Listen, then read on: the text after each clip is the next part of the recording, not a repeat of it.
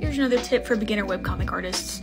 When drawing on a canvas this size, one of your biggest limitations is how many layers you're allowed to have. So theoretically, if you have enough storage space, if your size is here and your DPI is at 300, then you should have 30 maximum layers. And with that sort of limit, it's all about knowing which layers to merge and which ones to keep. As you can see, I have one episode split into different pages. And in one page, I have my background art.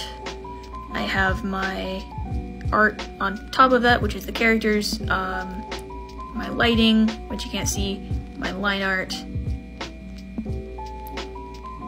my fill layer, which you also can't see, and my speech bubbles. Before I finish an episode, my layers usually look something like this.